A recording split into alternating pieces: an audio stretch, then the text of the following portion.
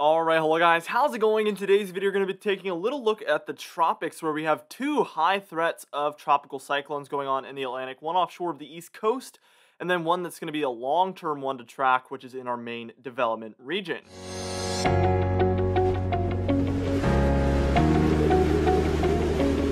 Alright, now before I get into this video, be sure to smash that like button, leave a comment down below, and subscribe for more weather-related content. For today's comment of the day, I want to know, do you think that East Coast system is actually going to impact the East Coast, or do you think it's going to be offshore the whole time? Let me know in the comments down below what you think, and I'll be picking one of those for tomorrow's video. Let's get straight into this video, and first things first, we're taking a look at that 5-day graphical tropical weather outlook.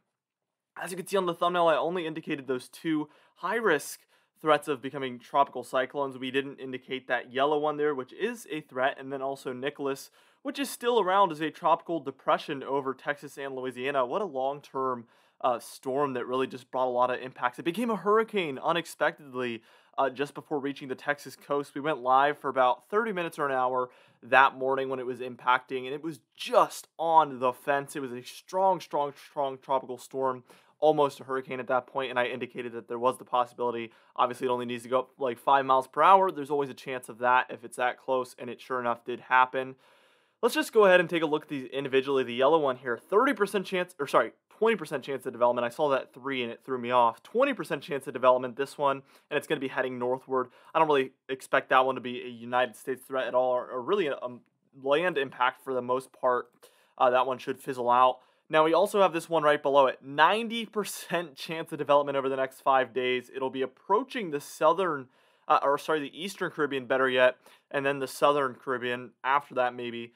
If it goes underneath, but I think there is the possibility it goes north of Puerto Rico, north of the Dominican Republic, and north of Haiti, which always usually means a bigger threat. Usually if they go south of there, that's a sign that it's not really going to last too long, but if it goes north of there, it usually reaches more favorable conditions, and according to the spaghetti models, I think that's very possible. We'll talk about that later on. Here's that East Coast threat, though. As you can see, this one has a 70% chance of development over the next 5 days, and this, the National Hurricane Center is indicating it might impact the Outer Banks there, if anything. I think there's a little bit better of a chance than that, according to the spaghetti models as well. And then here's a look at Tropical Depression Nicholas, which should take a sharp northward turn and then really fizzle out after that point, bringing a lot of rainfall, though. We're going to need to talk about the impacts that this tropical depression is going to have throughout Louisiana, Mississippi, Alabama, Arkansas, those areas, even the Florida Panhandle, in just a moment. So what we're going to do actually is we're going to move on. We're going to take a look at those impacts, and then we're going to start talking about the East Coast storm. We're going to talk about satellite imagery, spaghetti model guidance, intensity guidance, and then we're going to move on to that main development in Region 1 and do the same exact thing in just a moment.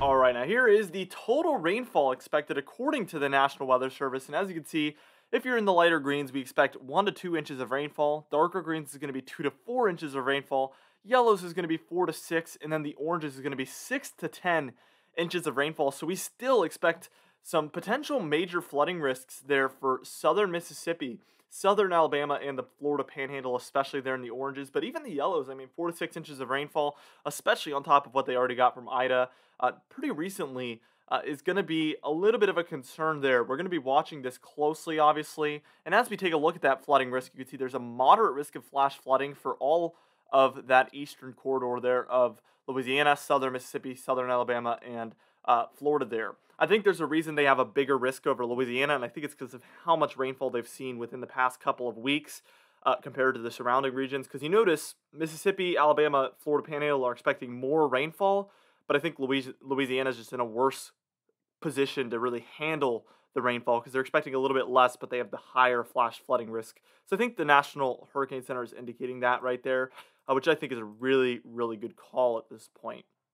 Now let's go ahead and take a look at the satellite imagery for this East Coast one, and it's nowhere near being a tropical depression.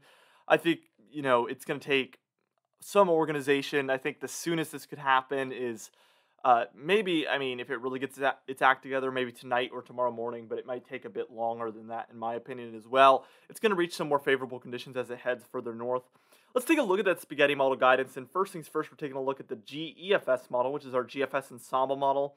And as you can see, this one is expected to pretty much head northward, but Again, look at this. We have multiple members hitting the East Coast, whether it's North Carolina and Virginia, just offshore of the Delmarva in New Jersey, and we even have one that curves into New England as well. So there's multiple opportunities for an East Coast threat with this one that I just think isn't being indicated by some of the forecasts. But by the spaghetti models, we see that it is a possibility. That's why on my thumbnail you see that the red does come on shore a little bit, because I keep all the basically I keep all the options on the table so that nobody gets caught off guard. It's always been my motto, and it's going to continue to be my motto. So if there's one spaghetti model showing it hit the East Coast, we are going to observe that possibility and put it on the thumbnails and the graphics, because it's possible. We don't want to let anybody get caught off guard and make it seem like that's been rolled out.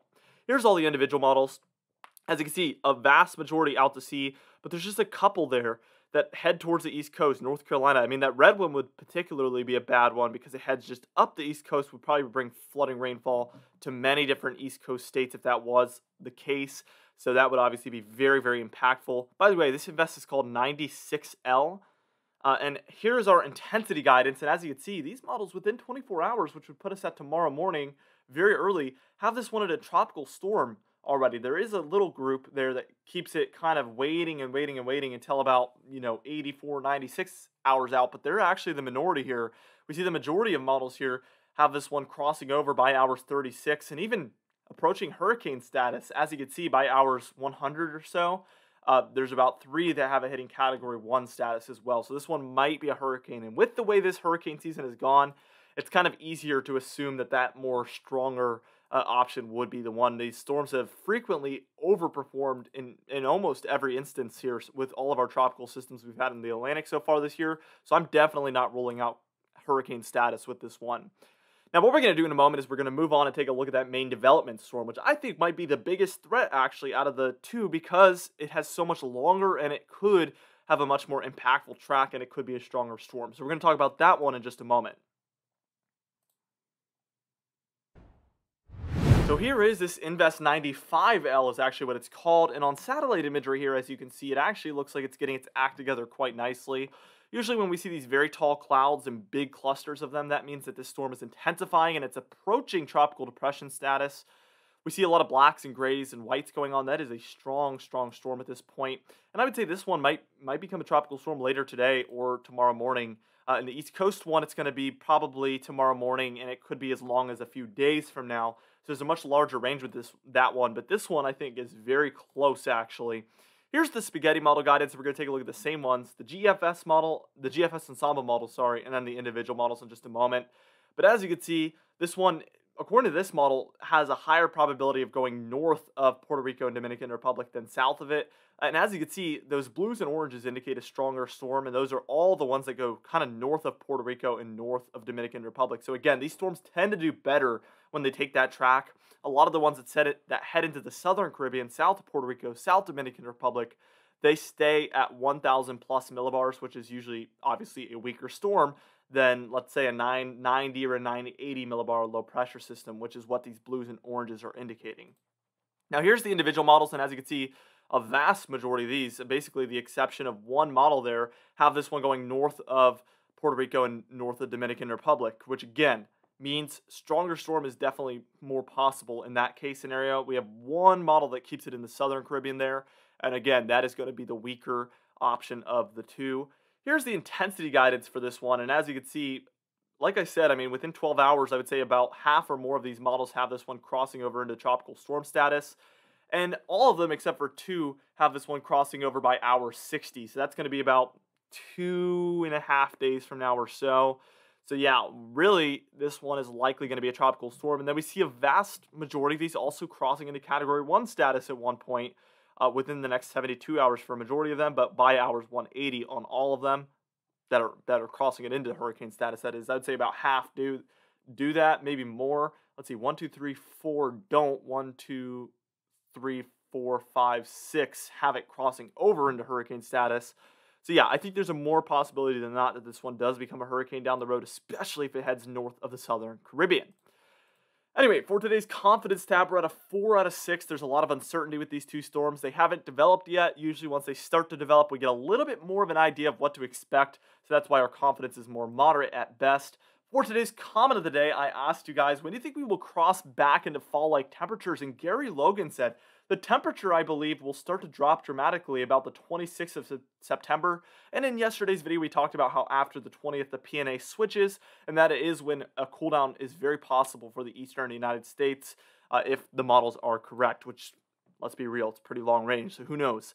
For today's patron highlight of the day, I want to thank you all for supporting the channel, but especially our platinum patrons, John Benbeck, James Wade, Dovey Nagel, Lily Pan, and Donna Carnes, alongside our diamond patrons, Bill Roberts, Marcus Connolly, Noah Harley, Michael Codalesa, Catbite, Charles Stinnett, Cindy Klein, Mark J, Luke Flako, Gary, John Khaleesi, Dwight Phelan, and Stephen Krenenthal. If you'd like to be a part of this very awesome Patreon screen today, do so by joining our very amazing Patreon page in the description and in the pinned comments down below. I'd also like to thank our channel members, Hair Farms 1, Catbite, Stephen Fan, and Jeremy Cox as well. This, if you're interested in joining, will be next to the subscribe button down below. Anyways, thank you so much for watching this video. Be sure to smash that like button, leave a comment down below, and subscribe for more weather-related content. I will see you guys in the next video.